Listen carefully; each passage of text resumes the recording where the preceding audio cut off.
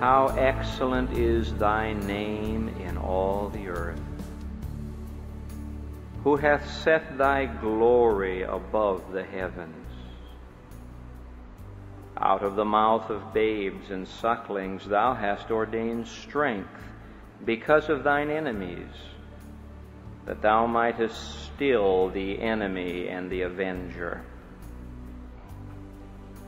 When I consider thy heavens, the work of thy fingers, the moon and the stars which thou hast ordained, what is man that thou art mindful of him, and the Son of Man that thou visitest him?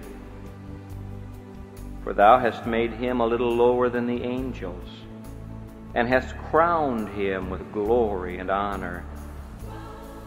Thou madest him to have dominion over the works of thy hands. Thou hast put all things under his feet, all sheep and oxen, yea, and the beasts of the field, the fowl of the air, and the fish of the sea, and whatsoever passeth through the paths of the seas. O Lord, our Lord, how excellent is thy name in all the earth. Now Hebrews chapter 2, beginning at verse 5. For unto the angels hath he not put in subjection the world to come, whereof we speak. But one in a certain place testified, saying, What is man, that thou art mindful of him? Or the Son of Man, that thou visitest him? Thou madest him a little lower than the angels. Thou crownest him with glory and honor, and didst set him over the works of thy hands. Thou hast put all things in subjection under his feet. For in that he put all in subjection under him, he left nothing that is not put under him. But now we see not yet all things put under him, but we see Jesus, who was made a little lower than the angels, for the suffering of death, crowned with glory and honor, that he, by the grace of God, should taste death for every man. Now we bow our hearts to pray. A little poem several years ago that so impressed me, I wrote it in the margin of my Bible next to Psalm 8. The title of the poem is An Epitaph Found Somewhere in Space. As you know, an epitaph is a statement that's put on a tombstone. And here's the poem. In desolation here a lost world lies. All wisdom was its aim, with noble plan. It sounded ocean deeps, it measured the skies, and fathomed every mystery but man. What is man? That's life's second most important question. Now, life's most important question is, who is Christ? What think ye of Jesus Christ is life's most important question. And if you sit here today and say, well, Jesus Christ is a good man or a teacher or an example or a prophet, but he's not the Savior, he's not the Son of God, then you're lost. And I would implore you with all of the love of my heart to bow down before Jesus Christ and say from your heart, my Lord and my God. Life's most important question, who is Christ? Life's second most important question, what is man? Now you can't really separate these two, because Jesus Christ became man, the God-man. And man must have been mighty important for God to leave the throne of glory and come down and die on a cross for man. What is man? It'd be rather interesting for us to go down to the library and start picking books off the shelf to find the answer to the question. Mr. Darwin has written a book, and he tells us that man is an evolving animal. And Mr. Freud has written a lot of books, and he tells us that man is a frustrated child. Mr. Marx has written a few books, and he tells us man is simply an economic factor caught in the wave of history. But here in Psalm 8, God surpasses anything any man would ever say.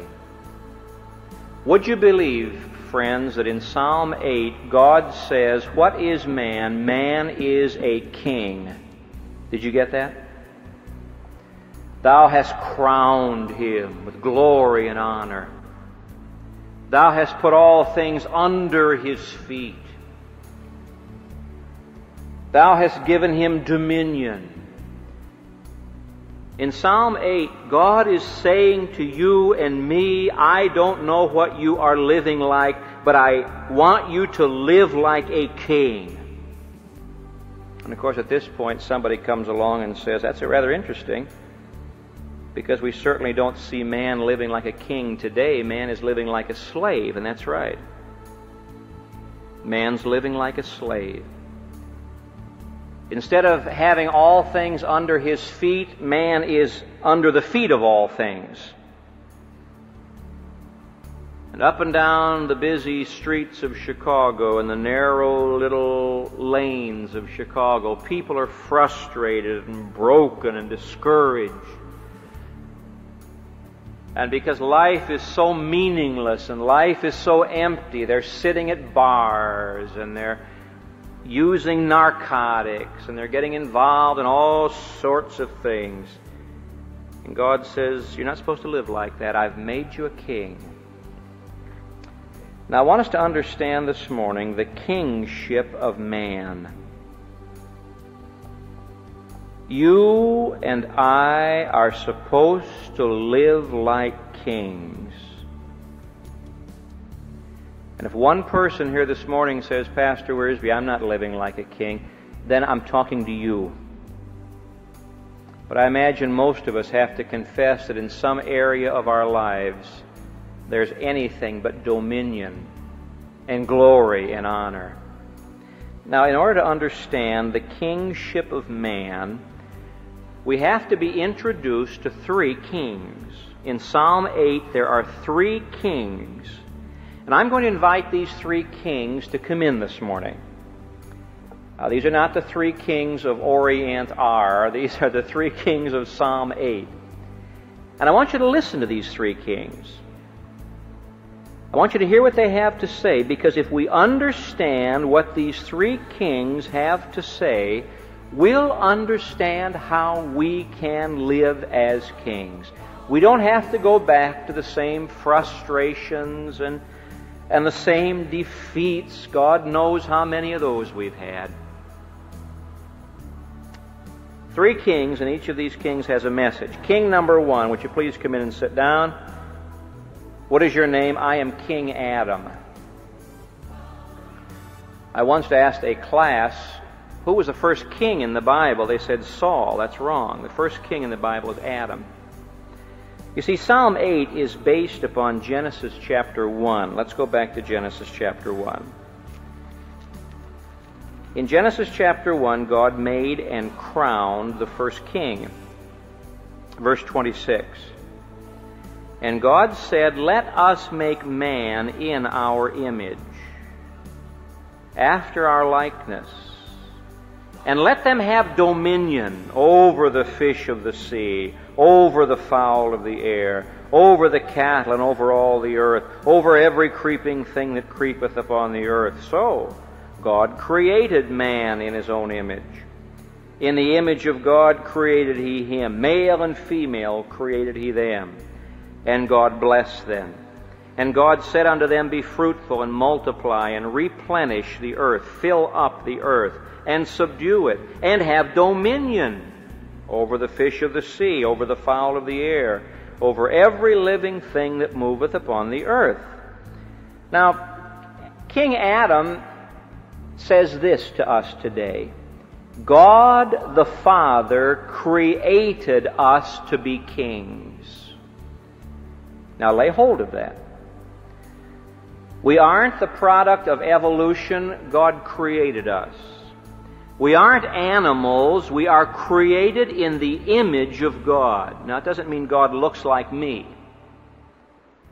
It means that reflected in my personality is the personality of God. God has a mind to think with, and He gave King Adam a mind. And God has a heart to feel with, and He gave King Adam a heart. And God has a will to decide with, and He gave to King Adam a will. He made a person out of him, made in the image of God. And so Adam says to us, God the Father created us to be kings. Created, not evolved. Created in the image of God, not just an animal. Created for God's glory, not for His own selfish purposes. Created to be God's representative ruler on the earth. God took a crown, as it were, and He put the crown on Adam's head, and He said, I'm crowning you as my representative on the earth. And then God blessed him. Now, when you and I walk down the streets, or read the newspapers, or watch the television, we shake our head and say, I don't see too many kings. You mean God created man? Man is not an animal. He sure acts like an animal. The fact of the matter is, the birds of the air and the fish of the sea and the beasts of the earth are better behaved than man is. What happened? Well, Adam, you've got the story. You better tell it to us. Well, the story's over in Romans chapter 5. Would you turn there? Romans chapter 5. You see, Adam was created by God. Adam was created in God's image. Adam was created for God's glory, and Adam was created as God's ruler. I suppose when I read that passage from Hebrews and from Psalm 8, some of you didn't like it. Thou hast made him a little lower than the angels. It'd probably shock you if we told you what it says in the Hebrew. Thou hast made him a little lower than God. The word that David writes down there is Elohim, God. And so I get up in the morning with the few hairs I have all tousled on my head, and I'm tired, and I look in the mirror and I say, you know, you were made a little lower than God. Oh. Well, what happened? Romans 5 tells us what happened. You see, folks, when God put a crown on Adam's head, He said, I'm giving you authority. But you don't have the right to rule others unless you can rule yourself. I'm going to give you a test to see if you can rule yourself. Nobody has a right to have authority unless he's under authority. And God the Father said, I have made you, I have created you to be a king. If you're under my authority, you will reign with glory and honor. But boy, if you're not under my authority, it's going to be trouble. And so He gave him a very simple test. Romans chapter 5. Well, let's begin in verse 17. For as by one man's offense, that's King Adam, death reigned by one, much more they which receive abundance of grace and of the gift of righteousness, they shall reign in life by one, Jesus Christ. What's he saying here? He's saying, King Adam, what happened to your dominion? I lost it. What happened to your crown? I lost it. What happened to your glory? I lost it. What happened to God's image? I marred it. How did you do this? I sinned. God the Father created us to be kings. But the first man abdicated his throne because he wanted to be God. Satan came along and said to Adam and to Eve, "Oh, ye shall be as gods." Eve listened to it and told Adam, and they sinned. And so the first man, created to be a king, became a slave. And now today, that precious little baby born into that family is born in the bondage of sin. And all across this world are some 3 billion of people whom God the Father created to be kings, and yet they have inherited from the first king Adam the bondage and the slavery of sin. God the Father created us to be kings. And sad to say, we're not kings today. We're slaves. And the image of God has been marred by sin. The mind doesn't think God's thoughts, and the heart doesn't love what God loves, and the will is stubborn against God. Which leads us to the second king. Thank you, Adam. You can leave now. King number 2, King Jesus. King Jesus. The first question in the New Testament, where is he that is born to be king? Genesis chapter 5 says, this is the book of the generations of Adam. And you read the Old Testament and find out that Adam's generations are sinners and slaves. Tragedy. Then you flip over to Matthew chapter 1. This is the book of the generations of Jesus Christ. Brand new king, brand new family. Now we turn to Hebrews chapter 2. Hebrews chapter 2 quotes from Psalm 8 to tell us that he's talking about Jesus. You see, God the Father created me to be a king. Sin made a slave out of me. God the Son redeemed me to be a king. Look at it now in Hebrews chapter 2. Verse 6, but one in a certain place testified, saying, what is man that thou art mindful of him? Or the son of man that thou visitest him? Thou hast made him a little lower than the angels. Thou crownest him with glory and honor, didst set him over the work of thy hands. Thou hast put all things in subjection under his feet. Close quotation. He stops. For in that he put all in subjection under him, he left nothing that is not put under him. But now we see not yet all things put under him. Man is not controlling the beasts and the birds and the fish. Man can't even control his own children. And so the writer stops and says, wait a minute, is the Bible true? Yes, the Bible's true. You've put all things under man's feet, that's what it says. But we don't see all things under man's feet. Well, what do we see? Verse 9, we see Jesus. You see, the second Adam came, the last Adam came, I should say.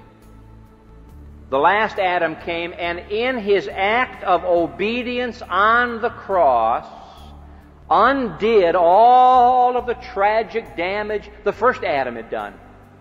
God the Father created me to be a king, and God the Son redeemed me to be a king. That's rather interesting. He says here that Jesus Christ has dominion. It's rather interesting, dominion. He has dominion over the beasts. Now you don't. I can't even tell my cat what to do. Be interesting if one of us would try to exercise dominion over the beasts. Jesus did. In Mark chapter 1, when Jesus was being tempted in the wilderness, it says he was with the wild beasts, and not a one touched him. When he rode into Jerusalem, he rode on an animal that had not yet been ridden. I wouldn't do that. He had dominion over the beasts. He had dominion over the fish. Fishing season is about upon us now, and some of you men will be out, and some of you women will be out this summer, drowning worms and casting lures and getting sunburned. I suggest at the end of the summer, calculate how much per pound it costs you to get that fish. Might be cheaper to go down to Fulton Street Market and buy it. You don't have dominion over the fish. Jesus did. Peter had been fishing all night and he'd caught nothing, and Jesus says, cast the net over here. He caught so many fish he had to get his partners to help him. He sent Peter down to the sea one day to catch one fish, and in that fish's mouth, money. And Jesus just controlled the fish. He had dominion over the fish. He had dominion over the fowls.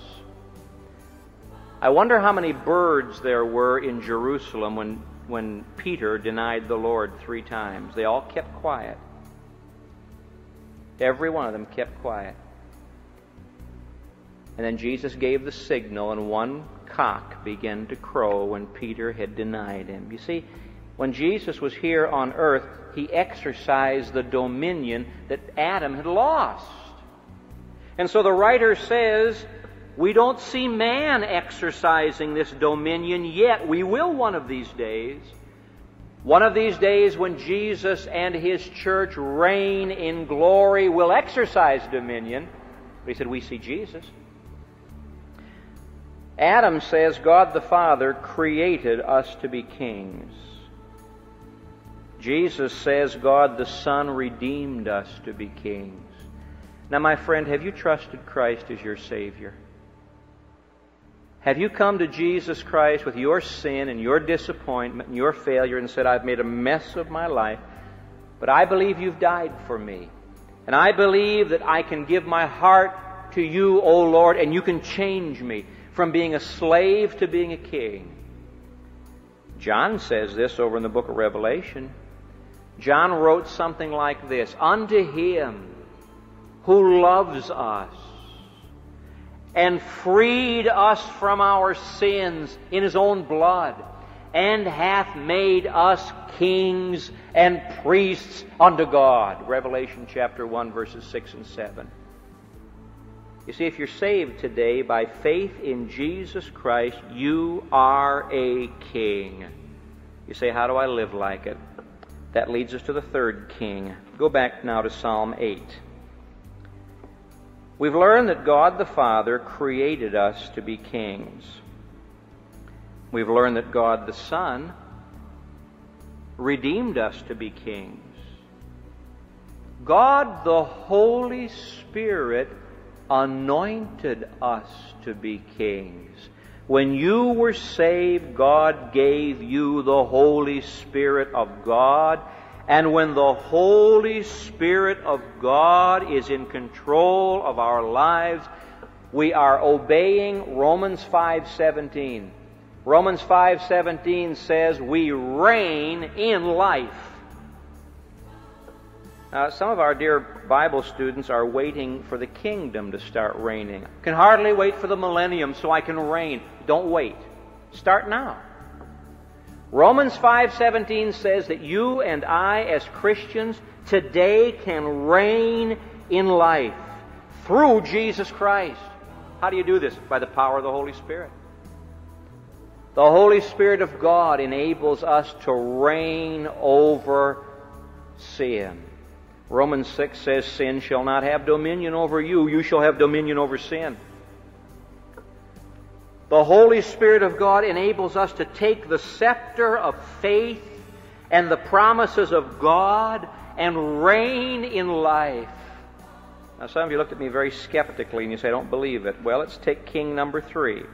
Adam was king number 1. God the Father created us to be kings. Jesus was king number 2. God the Son redeemed us that we might be kings. David is king number 3. David wrote Psalm 8. And David says, God, the Holy Spirit, the anointing power of God, anointed us to be kings. Now go back to Psalm 8. I'm going to give you a lesson on the Hebrew hymn book. You see, our hymnal, you've noticed as we've used it, has hymn tunes to it. Come thou almighty King, the Italian hymn. Rejoice ye pure in heart, which is the tune Marian. All people that on earth do dwell, which is the Old Hundredth. Come Holy Ghost, Creator blessed, which is the Mendon tune. Here's the St. Agnes tune. There are different tunes in the book. There are different tunes in the Hebrew hymn book. Would you notice at the beginning of verse 9, of chapter 9, Psalm 9, to the chief musician upon Muth Laben. Now that little Hebrew statement there, Muth Laben, means the death of the son, or in many of the manuscripts, the death of the champion. Now please don't drift as I tell you, this is very important. The Psalms have two kinds of inscriptions. At the beginning of the Psalm, a Psalm of David. At the end of the Psalm, to the chief musician upon something or other. The musical direction is at the end of the Psalm. Now the tragedy is our English translators shoved all these musical directions from the end of the previous Psalm to the beginning of the next Psalm, and that's not where they belong. This little statement at the beginning of Psalm 9 to the chief musician upon the death of the champion belongs at the end of Psalm 8. You say, what difference does it make? Well, Psalm 8 was written to commemorate the death of the champion. Now, who was the champion that was killed by David? Goliath. Turn, if you will, now keep a finger in Psalm 8 and turn back to 1 Samuel 17. 1 Samuel 17 is the description of the slaying of Goliath. Now, you say the preacher is sure running around Robin Hood's barn today. You stay with me. Before you walk out, I want you to know how to reign as a king.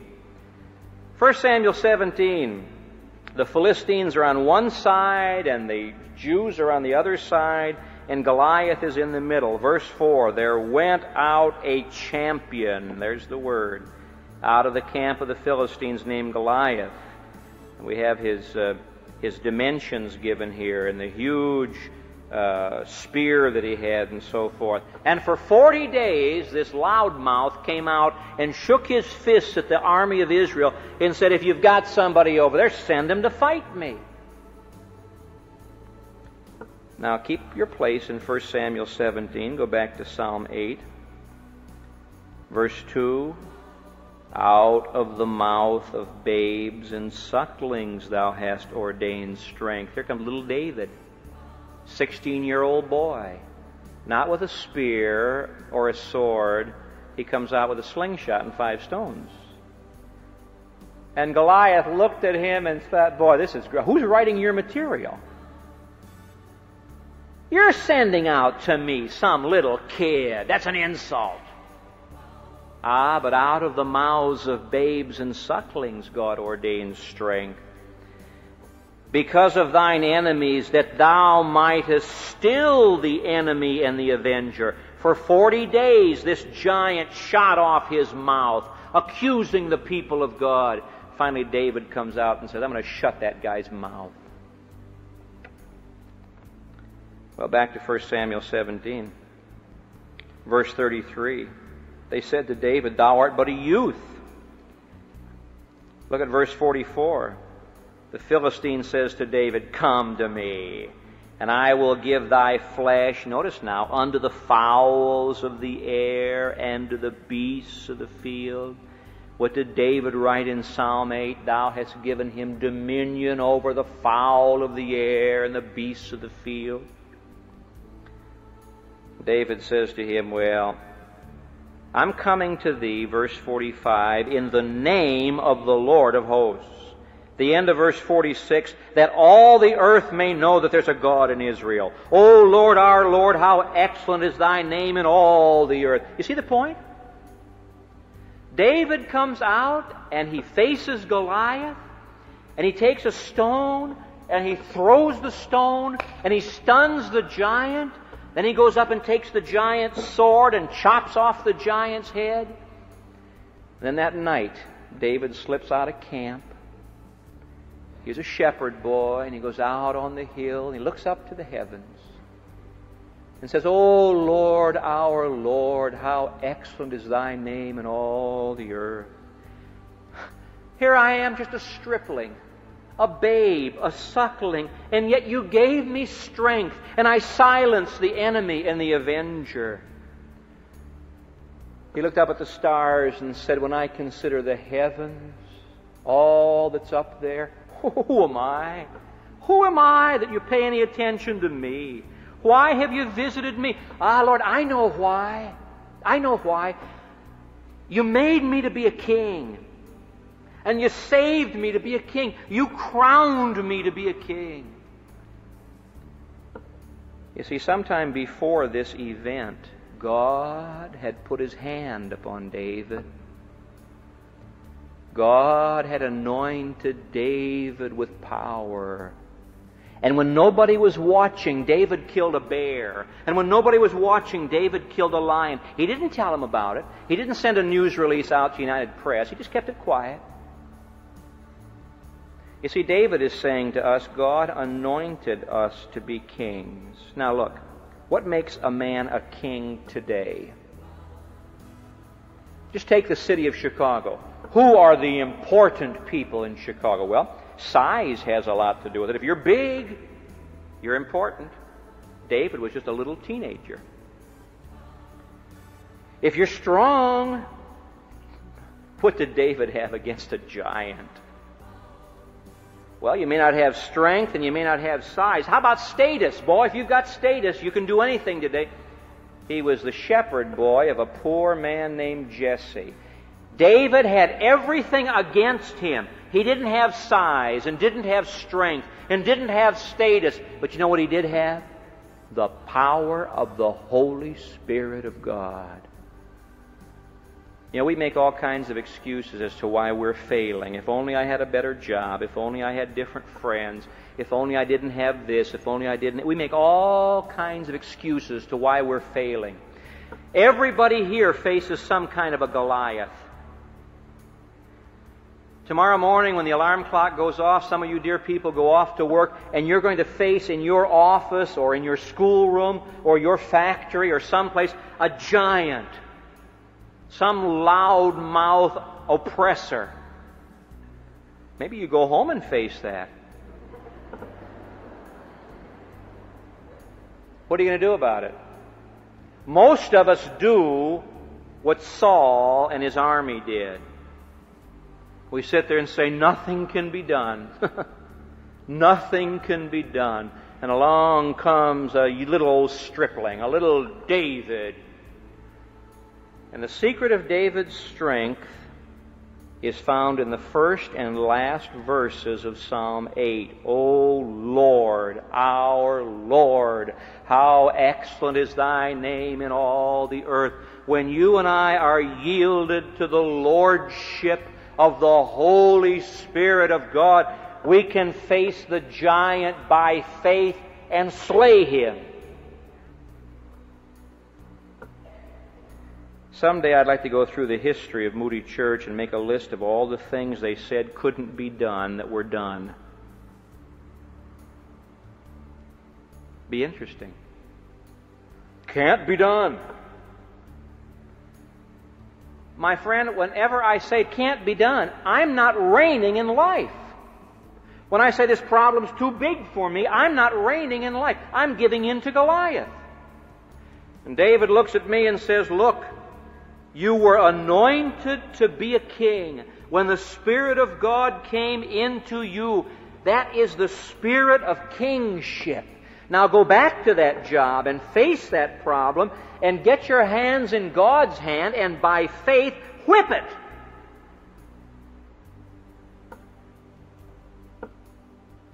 Three kinds of people in every church: those who make things happen, those who watch things happen, and those who don't know anything's happening.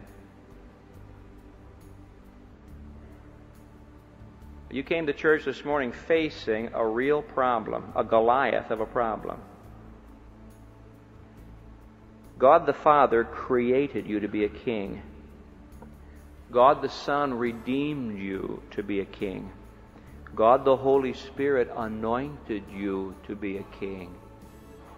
Now go on out and face that Goliath by faith in the Lordship of Jesus Christ and win. That's how the early church did it. That's how men and women down through the ages have done it.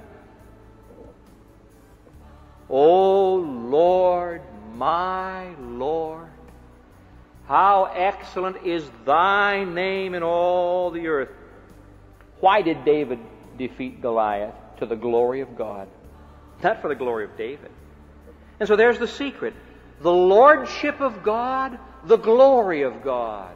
Surrendered to His lordship, allowing the Holy Spirit to fill us and to use us. And we face these problems. The lion, the bear, the giant. And by faith we whip them.